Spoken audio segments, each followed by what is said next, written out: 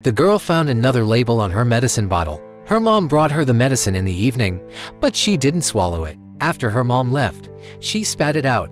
In the middle of the night, she quietly sneaked downstairs to search on the computer, but the internet suddenly disconnected, making her even more suspicious of the medicine. The next day, while her mom was watering plants in the garden, she called the pharmacy. They said the medicine was for treating heart disease, but it was red pills, while the ones she took were green. The girl was terrified and wanted to find out what the real medicine was. She pretended she wanted to watch a movie and asked her mom to take her out. On the way, she faked going to the bathroom and rushed to the pharmacy to ask the doctor about the pills. The doctor told her they were for pets, and if humans took them, their legs would become limp and powerless. The girl was shocked to learn that her mom had caused her paralysis for years. When her mom found her, she ran to her side, pretending to be very worried and comforting her, but secretly,